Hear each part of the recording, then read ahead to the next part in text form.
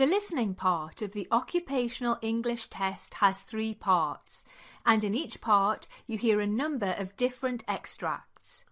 At the beginning of the test you will hear a beep sound. You have time to read the questions before you hear the extracts. You will hear each extract once only. You have to complete your answers as you listen. At the end of each test you will be given 2 minutes to check your answers. Part A. In this part of the test, you hear 2 different extracts. In each extract, a health professional is talking to her patient. For questions 1 to 24, complete the notes with the information you hear. Now, look at the notes for extract 1. Extract 1, questions 1 to 12. You hear an obstetrician talking to a patient called Melissa Gordon. For questions 1 to 12, complete the notes with a word or short phrase. You now have 30 seconds to look at the notes.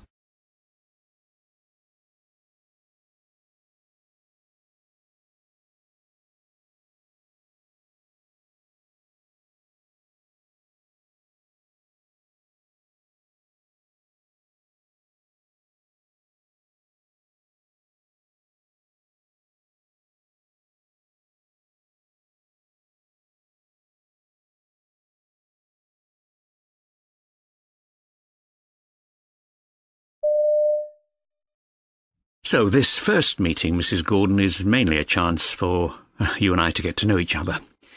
I'll ask about your medical history, and this is also an opportunity for you to ask me any questions that you've got at this point. Sure. So some background. What kind of work do you do? I have a job at an engineering company. I'm a computer programmer. I currently do 4 days a week, but I hope to reduce that to 3 after my maternity leave. Ah, excellent. So tell me about your medical health. Do you have any conditions I should know about? Well, I have asthma attacks, but they don't happen often. I lost about 10 kilos, and that certainly helped. I have an inhaler, but I hardly ever use it. Oh, I should also let you know that I come out in terrible hives if I take penicillin, but not other things. I'm fine if I eat nuts, for example. I have a fairly healthy lifestyle. I'm a vegetarian and I've never smoked. Good. I'm afraid I don't go to the gym or anything, but I walk to work and generally keep active. Oh, that's good. So this is your first pregnancy? No, I have a daughter called Ella. She's 3 now. Ah, and did everything go smoothly that time? There were no major problems during the pregnancy itself, but it took me quite a time to fall pregnant the first time. After having various tests, I was given some fertility drugs. Oh, what were they called? It's on the tip of my tongue. Never mind, it'll come back to me. This time, though, I didn't need any help. Oh, it's no problem. What about labour last time round? Oh, that was a nightmare. Though everything, thank goodness, worked out in the end. It was a breech birth. It looked as if I might have to have a caesarean, and I really didn't want that. I was pleased I managed without an epidural, too. They had to use forceps to get Ella out, but I didn't need any stitches, so that was okay. Unfortunately, though, I had some difficulties after the birth too. I was desperate to start breastfeeding, but that didn't work out. At least not until I was given some guidance by the midwife. OK. So can I ask you about the baby's father? Sure. That's my husband, Paul. There's something in his family history that I should tell you about, I think. His grandfather and father both had epilepsy, though he hasn't developed it himself. I'm not sure if that means his children have a greater chance of having it or not. Oh, also, he has a child from his first marriage, and she has Down syndrome, so he gets a bit anxious when I'm pregnant. Oh, well, that's understandable, of course. We can discuss various testing options if you like. You might want to consider amniocentesis, for example. But that carries a risk of miscarriage, doesn't it? I don't want to go for that. I've heard about another test called CVS. Is that something to consider? Well, it's certainly an option. However, that procedure, in fact, also carries a small increase in the risk of miscarriage. And you'd need to come to a decision fairly soon, because it's normally carried out between weeks 10 and 12 of the pregnancy. Well, I can tell you straight away that if there's more risk, then I wouldn't consider it. I know my husband will feel the same. Well, that's fair enough. So, is there anything else you'd like to ask me about today? Nothing urgent. But it'd be good to know more about how to get siblings ready for a new addition to the family. I want to make sure Ella doesn't feel threatened or replaced or anything. Well, there's a leaflet that many parents find helpful. Here we are. Have a look through that. Oh, thanks, that's great. I'm sure I'll have lots more questions at our next meeting.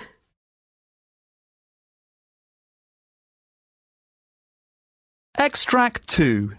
Questions 13 to 24. You hear a GP talking to a new patient called Mike Royce. For questions 13 to 24, complete the notes with a word or short phrase. You now have 30 seconds to look at the notes.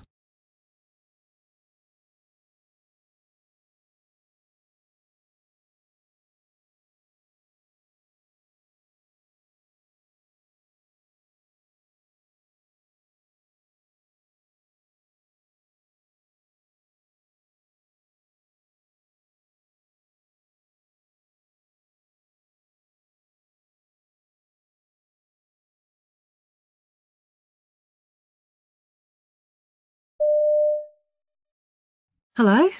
Coming in. You must be Mr. Royce. I understand that you've just signed up with the practice. Yeah, that's right, Mike Royce. I've joined this practice because my previous GP retired and he suggested I come here. Right, and I understand you've got an ongoing medical condition you're worried about?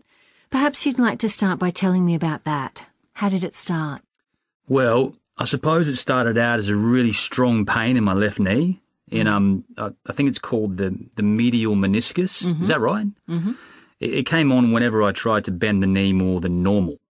Then I tripped while climbing some stairs at work, and that seemed to make things worse. I started to get these very tender bumps all over the back of the knee. Right. They were very painful, even just lightly touching them. The doctor called them trigger points. Yeah, that's right. They're called that because pain frequently radiates out from them when touched. And how did that affect you day to day? Well, I went back to work after a week or so, but I was still having knee problems. I couldn't really squat properly or climb ladders. That's important in my job. I'm a painter, and I'm always having to get into awkward positions. Anyway, I kept going back to my old GP explaining that I still had severe pain whenever I tried to bend my knee. He gave me all these exercises to do, and I tried doing them. I really did. I made sure I did gentle stretches before I did anything more energetic, everything really. I tried resting like he told me. I used ice packs when it got sore, but nothing really worked. Right, I see. But then the doctor decided I might be suffering from tendinitis, so he sent me for some rehab work in the hospital. That actually did seem to work, at least at first. But I'm guessing not for long. Right, the problem came back. I kept telling the doctor that my knee still wasn't healed, but it was actually my physiotherapist in the hospital rather than my old GP who noticed that something was wrong with my muscles. He wouldn't say what it was, but I knew something was up. He was doing myofascial release on my hamstrings, and I was in agony. Right, so did you go back to your GP? I did, but he didn't know what I should do about it, so I left feeling completely fed up. That's one of the reasons I decided to come here. Okay. I just feel like nobody's taking this seriously. I think it's affected my life in lots of other ways too. The worry's given me insomnia, for one thing. I don't think I have actual depression, but I certainly suffer from constant anxiety about when it's going to flare up. Is there anything that you're particularly worried you might have? Well, I've researched this pain I'm getting. To be honest, I'm convinced I've got fibromyalgia. Not just some simple muscle problem, because I fit most of the symptoms, and I've had pain absolutely everywhere. Look, I've even kept a pain diary so that I could track what I did that set it off. The weather, if I was working or not, where it was affecting me, what it felt like. Oh, good. I figured out from this that it's usually in the same places that I mentioned earlier, plus some newish places too. My shoulders and elbows, and I know that my knee's actually one of the more tender points for it. What do you think?